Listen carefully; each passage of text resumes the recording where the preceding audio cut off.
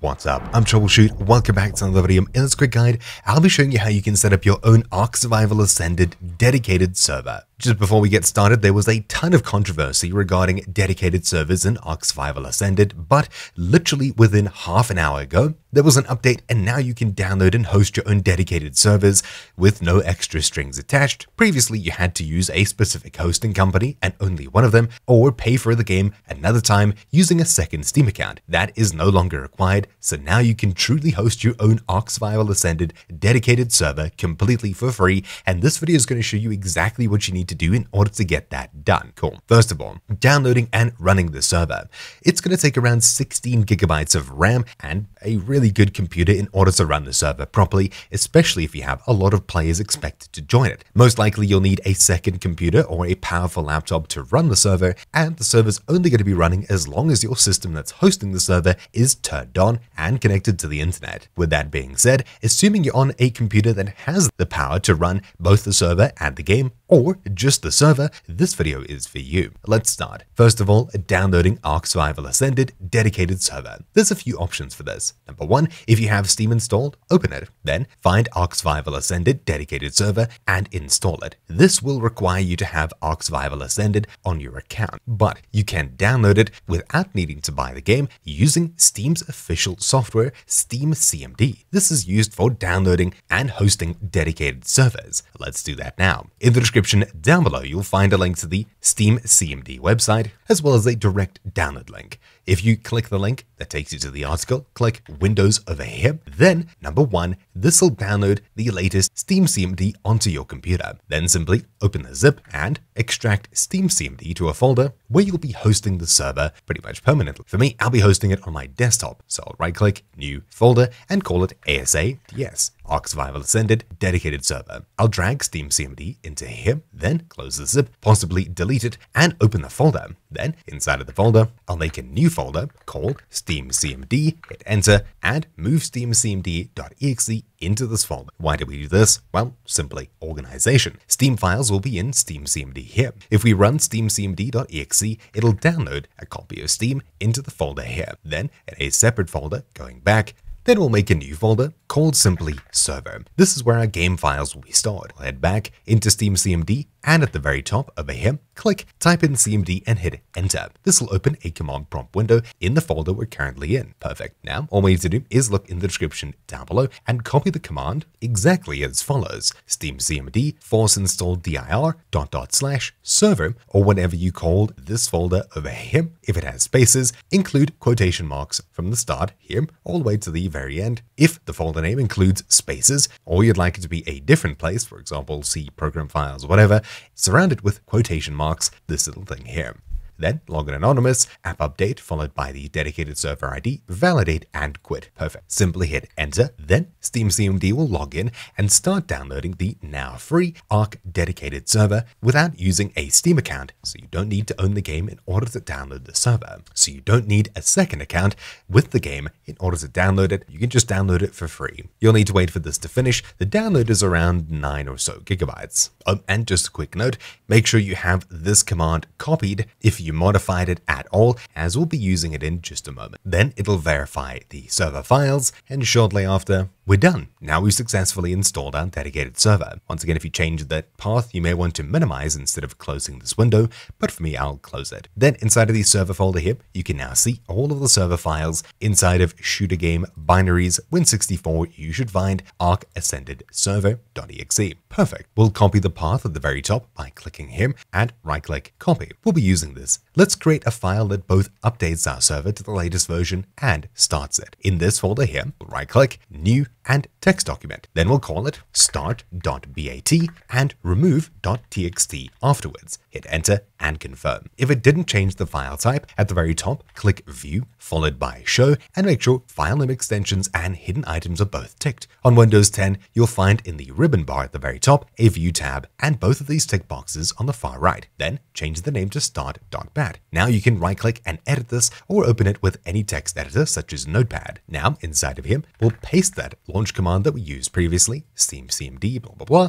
but at the very start, make sure you include the folder name. So Steam CMD as such. We'll copy it and paste it at the very start, /. There we go. Now when we run this file, it'll update the server. The next line here, we just make this a bit bigger. The next line here will be to start our server. In the description down below, you'll find another long string of text, or I'll have it linked across to an article where you can copy everything. That sounds a bit better. This is the lines you'll find that follows. The island is the map, listen, session name, followed by server name here. We'll highlight this text here and replace it with our server name. Example, troubleshoot. I don't think you need to include quotation marks around this name here, but you may if it includes spaces. Then server password. If you want a password for people to join your server, you can set one here. Otherwise, remove this entire section from the first question mark all the way to the very end here. So it reads your server name, question mark, and instead of server password, it goes server name, question mark, server admin password. Here you'll find admin password, highlight this, and set a very strong password that nobody can guess. Definitely do not copy me, but SDF1234, good enough. Then port 47s and query port 27015. This is the default for the ARK Survival Evolved server, as far as I remember. I may change this in the description down below, but anyways, these ports are fine. Max players, followed by how many players you want in your server, and finally, no battle eye. I think you need no battle eye, but you may not. Once again, if I find out info, I'll include it down below. Now we can save the file, and if I were to run it, it would update the server, then run the game server. Let's just add some more info and space it out nicely. So echo updating server, and then down here, echo starting server. Maybe just a few lines so we can see this easily. There we go. Perfect. Add echo off. There we go. Now we can save this file and use it. Now we can head back to the base folder and run start.bat. Nope, seems like I missed something. Oh, needs to be backslashes. Whoops. Okay, replacing those with backslashes. Now we should be able to save and run it. Cool. Now it's updating our server, so it'll verify the game files. This will take a short while depending on the drive that you have this on. It's definitely worthwhile verifying files as it makes sure everything is up to date. Then it should start, but I got an error there. Let's quickly make sure this command is right. Missed something.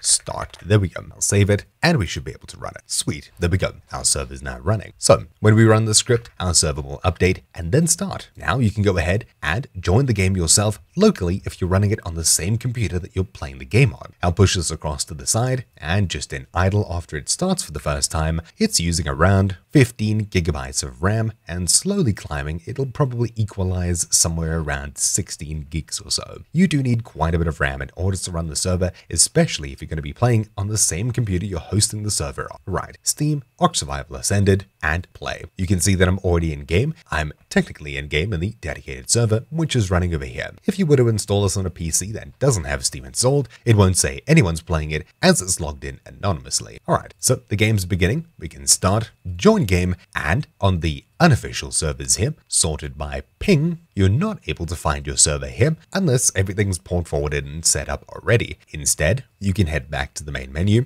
and hit tilde to open up console in the very bottom of the screen here. Now we can type in open space followed by our server's IP. So in our case, as it's the same computer, 127.0.0.1:7777. Hit enter, and if I tab out, you can see the console here. We've received an incoming request from my account, and we should be loading into the server, create, spawn, the U. We're now connected to our server, and we're playing on it. If I were to close the server, we'd lose connection, as you'd expect. But obviously I don't want to do that. So that's really it. I'll close out of the game, and let's talk about getting other people to join, as that's definitely an important part of running your own server. We can also close the server, as we're not going to be doing anything with it for the time being. Let's keep in mind the ports that we mentioned in our start.bat file. We mentioned 7777 and 27015. There's 3 ports we need to port forward, which are 4 7s, then 4 8s, and 27015. These 3 seem to be the ones that you need port forward. I'm not too sure about the 4 8s, but looking at other people hosting their servers,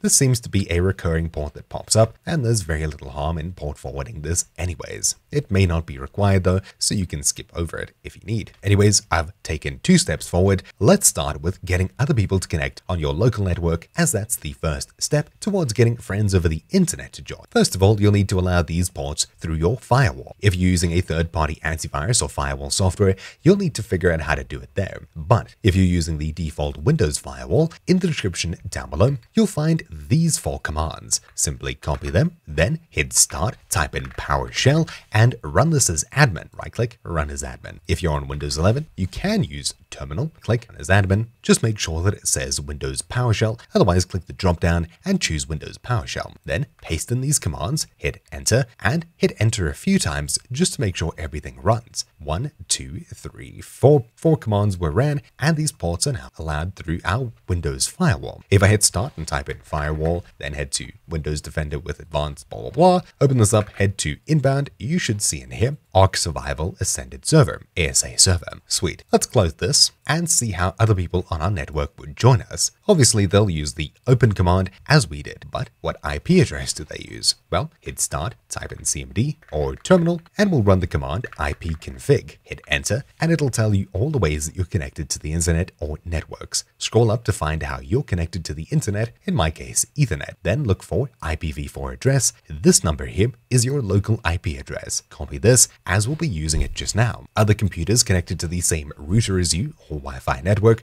should be able to join just by typing in open space that number :7777 in the in-game console. Now you have a server that runs for not only yourself, but other people on your local network. How do friends over the internet join you? Well, that's where things get a little bit confusing if you've never hosted a server before. Port forwarding. Don't let that scare you. It's really simple. As long as you know your router's password, then you can most likely port forward without hassle. If you find that you go through the entire port forwarding process and nothing works, you may need to call your ISP, as port forwarding may be disabled until you set up a static IP. Anyways, where do we begin? Well, first of all, log into your router. To find this, look for how you connected to the internet, and the default gateway should be the address that you head to in your browser to open up your router settings. Obviously, as everyone's router is different from model to model, I've created a very generic router example website where I'll show you exactly what you'll be doing. Essentially, you'll find the port forwarding tab or something along these lines somewhere in your menus. Then you'll see something like external and internal ports, or just a port number, protocol, IP, and whether it's enabled or not, something along these lines. Essentially, you'll be filling in 7777 for both internal and external over here. If you find that you need to input a range, such as this, you'll need to paste the number on both sides. Then protocol should be UDP, and your local IP should match the one that we found in our console just now. In my case, I only need to enter the last few characters, so I'll enter 50. Then I'll click add or save or whatever you need to click. Then we'll do the same for 8888, so internal and external UDP 50 add. Finally, 27015, we'll do it again, paste it in all of these. This time I'll leave it as TCP 50 and add new. Perfect. Now we should be port forwarded. All you need to do now is Google what is my IP, and that number that's returned to you, either through Google or one of the websites that you click on, should be your external IP and the number people can use to connect to your server over the internet. So they'll open up their in-game console. Once again, type in open space your external IP address followed by 7777. Enter, and you'll join your friend's server or your own server just like that. Perfect. Just a quick note, I've only showed you port forwarding with one router. Let's say it's my computer to the router to the internet. That's simple. If you're using multiple routers in your network, as in your computer to one router to another, then to the internet, you'll need to port forward each hop along the way. So on the furthest router to the next router along the chain, all the way on each device until it reaches your computer. Multi-router port forwarding can be a bit confusing, so in the description down below, you'll find a link to a guide that should hopefully help you with that. At this point, there's nothing left but to play ARK. You've now set up your ARK Survival Ascended dedicated server completely for free, and as long as you're running your server with start.bat, then your friends should be able to join and play with you. If I missed anything, please do let me know in the comments down below. Let me know what you think of this, as I'm pretty happy that they now allow you to host your own dedicated servers without having to buy a second copy of the game. Anyways, I'm glad the drama's mostly over. Now we can just enjoy the game. Thank you all for watching. My name's been Troubleshoot. Hopefully you found this video useful, and I'll see you all next time. Ciao.